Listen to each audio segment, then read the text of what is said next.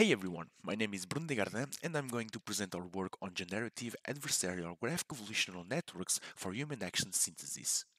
Newton's first law states that the body at rest will remain at rest and the body in motion tends to stay in motion unless acted on by an outside force. So today we present kinetic gain, the synthesis of that outside force, a novel architecture that generates the kinetics of the human body.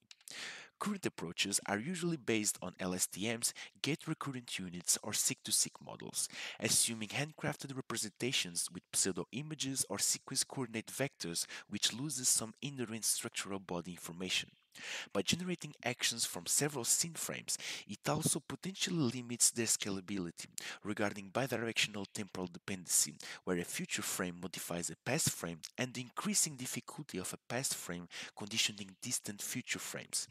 Due to the sophistication of human actions, the state of the art is also focused on local body movement, with normalized joint locations to a root joint and 3D locations projected to 2D locations. To address those limitations, we leverage the benefits of generative adversarial networks with a graph convolutional based generator and discriminator to better represent human skeletons, where we highlight temporal skip connections for better temporal mappings and training stability.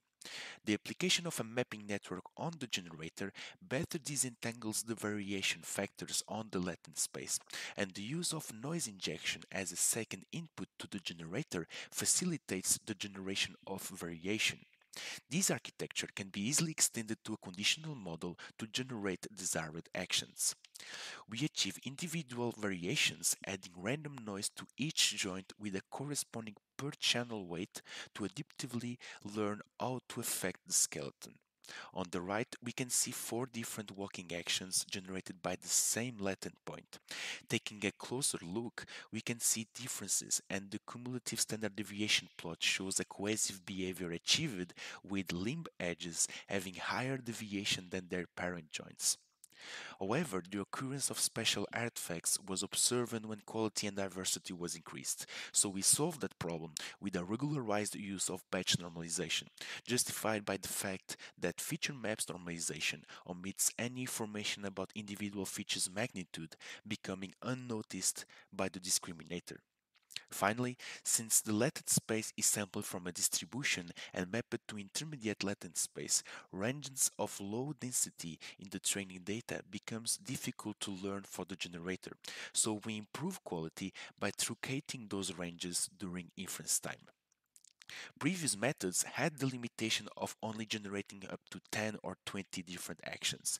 Kinetic GAN's architecture has the robustness to synthesize up to 120 different actions by generating human actions in a holistic way directly from the latent space, with increased diversity, flexibility, and better disentanglement of variation factors. We perform several ablations where we validate different network designs to justify the selected components such as residual functions, regularized batch normalization, noise injection, and the mapping network. We further study the importance and depth of the mapping network, where we find out that when there is a greater number of different people, a deeper network is more optimal in order to represent a more complex latent space.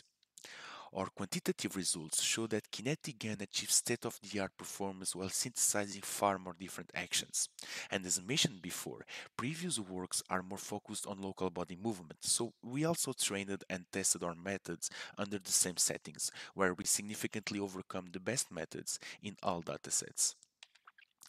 To sum up, we propose a graph-based generative adversarial network synthesizing real body movements directly from the latent space. We increase diversity through a learnable noise injection module without compromising the skeleton structure. We employ a mapping network to better disentangle factors of variation and achieve a better representation of the latent space.